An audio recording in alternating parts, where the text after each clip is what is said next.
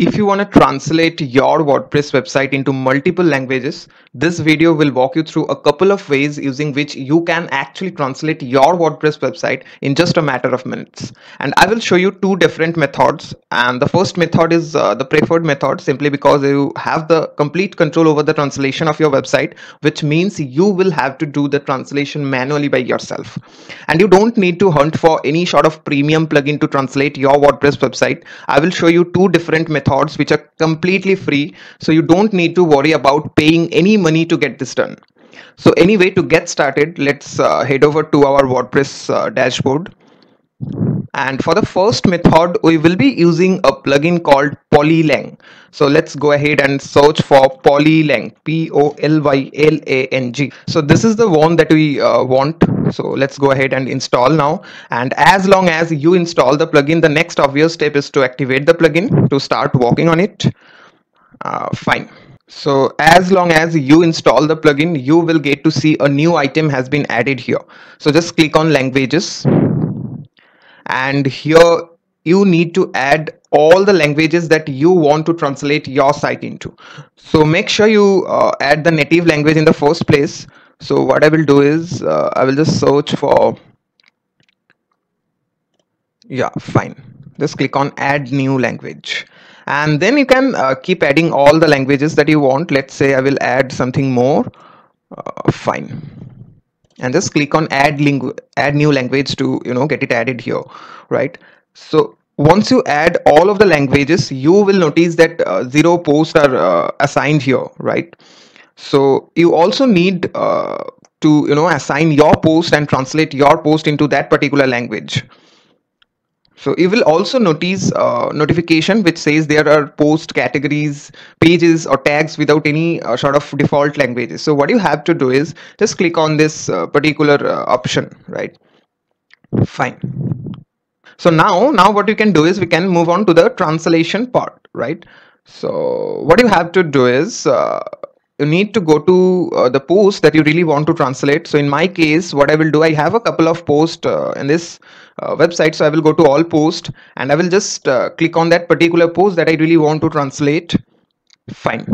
So as you could see, you have the default language over here. Now if I need to translate this particular post into that Bengali language, what I can do is I can just click on this plus icon and I can start inputting the same post in that particular language, right?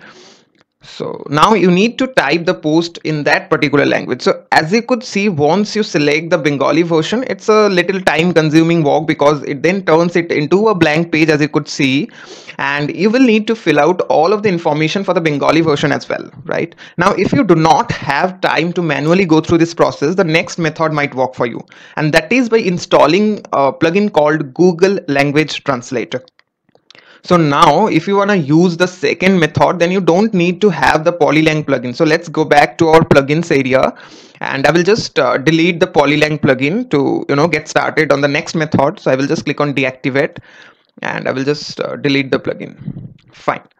So now just click on add new and just search for a plugin called Google Language Translator.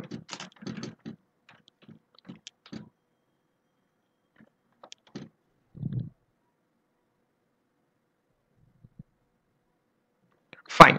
So this is the plugin that we want. So let's go ahead and install now. And now of course I will activate the plugin.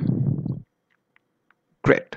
So now it's activated. Now you can either go to settings from here, or you can also find a new button under this settings menu. So just click on Google Language Translator.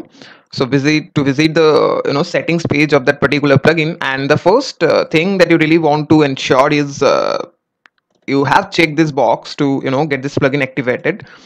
And now what you have to do is now you can pick all of the languages that you really want. So let's say I will add Bengali, French, German, Greek, Gujarati.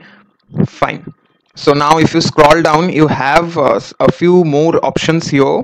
Like you can work on the language switcher with, you have the control over the color. You can change the background color as well. You can work on the floating widget as well, and you have some more options as well. So anyway, I'm gonna leave all of that like that, and I will just click on save changes.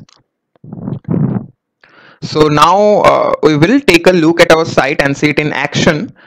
So what I will do is I will go to post, and I will just open any post to see the translation.